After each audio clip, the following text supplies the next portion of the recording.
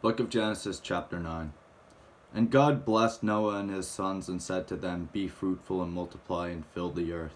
The fear of you and the dread of you shall be upon every beast of the earth, and upon every bird of the heavens, upon everything that creeps on the ground and all the fish of the sea. Into your hand they are delivered. Every moving thing that lives shall be food for you. And as I gave you the green plants, I give you everything. But you shall not eat flesh with its life, that is, its blood. And for your lifeblood I will require a reckoning. From every beast I will require it, and from man. From his fellow men I will require a reckoning for the life of man. Whoever sheds the blood of man, by man shall his blood be shed. For God made man in his own image. And you, be fruitful and multiply, increase greatly on the earth and multiply in it. Then God said to Noah and to his sons with him, Behold, I establish my covenant with you and your offspring after you, and with every living creature that is with you, the birds, the livestock, and every beast of the earth with you, as many as came out of the ark. It is for every beast of the earth. I establish my covenant with you, that never again shall all flesh be cut off by the waters of the flood, and never again shall there be a flood to destroy the earth. And God said, This is the sign of the covenant that I make between me and you and every living creature that is with you, for all future generations. I have set my bow in the cloud, and it shall be a sign of the covenant between me and the earth. When I bring clouds over the earth, the bow is seen in the clouds. I will remember my covenant that is between me and you and every living creature of all flesh. And the waters shall never again become a flood to destroy all flesh. When the bow is in the clouds, I will see it and remember the everlasting covenant between God and every living creature of all flesh that is on the earth. God said to Noah, This is the sign of the covenant that I have established between me and all flesh that is on the earth. Noah's descendants. The sons of Noah who went forth from the ark were Shem, Ham, and Japheth. Ham was the father of Canaan. These three were the sons of Noah, and from these the people of the whole earth were dispersed. Noah began to be a man of the soil, and he planted a vineyard. He drank of the wine and became drunk and lay uncovered in his tent. And Ham, the father of Canaan, saw the nakedness of his father and told his two brothers outside.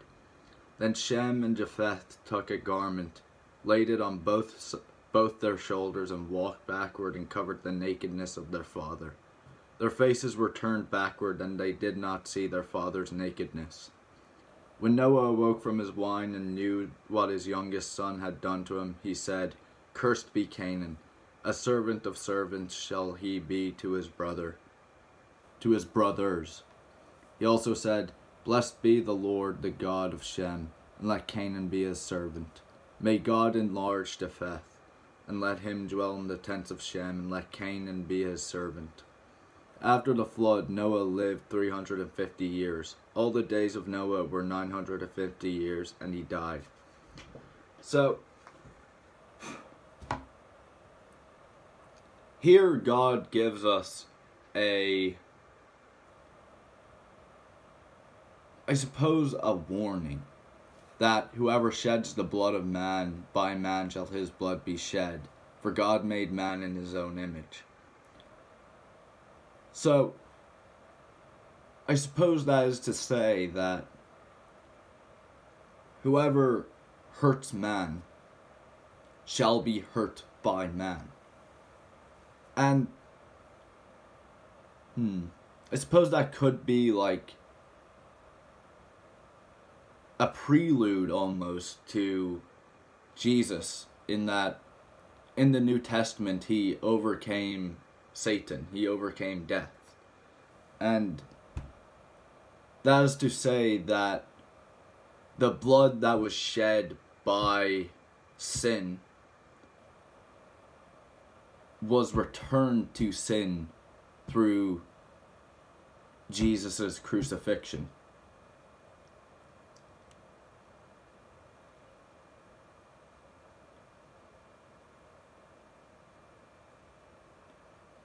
Another thing is the new covenant between God and every living thing that was in the ark.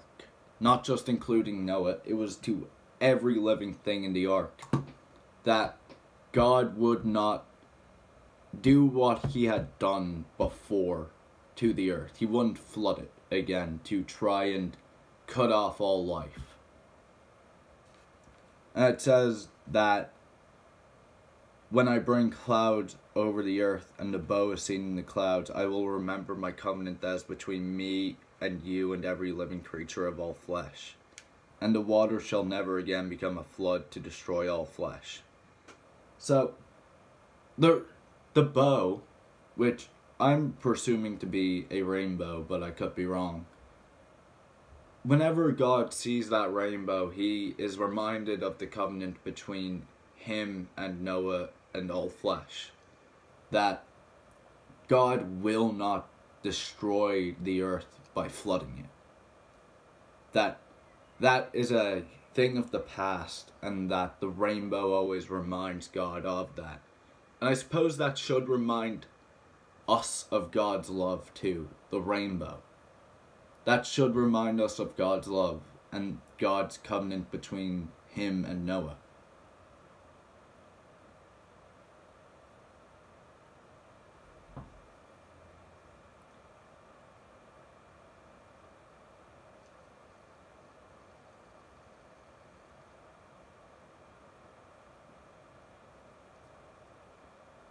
Another thing is that Ham, the father of Canaan, saw Noah naked.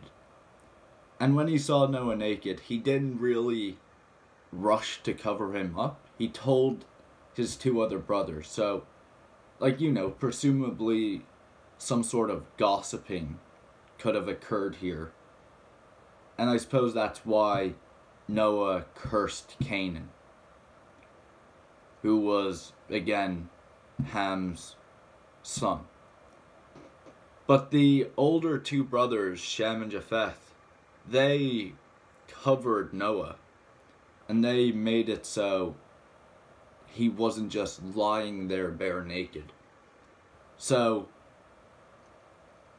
Noah proceeded to bless Shem and Japheth.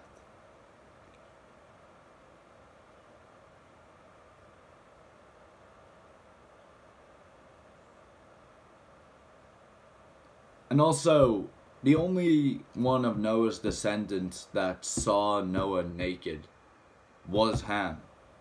The other two, Shem and Japheth, they walked in backwards. They walked in backwards and covered Noah. So, it is presumed that Ham was in the wrong in this situation. Now, I am a bit confused, but I think I get why. And that is because, I don't know, I'm trying to figure out why myself right now. I think I know why, but I'm trying to figure out exactly why it is that I know why.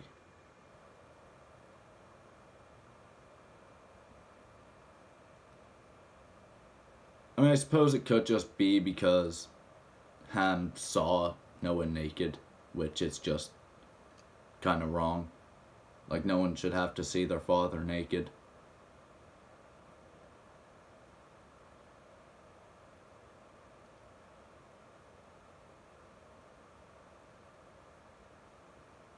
Oh, actually, cursed be Canaan, a servant of servants shall he be to his brothers. So, because of the fact that Ham wasn't the one to cover up Noah, because Ham didn't, actually take action to protect his father in that way of, covering him up with a cloth. But Shem and Japheth did. Canaan is cursed to be a servant, because Ham did not serve.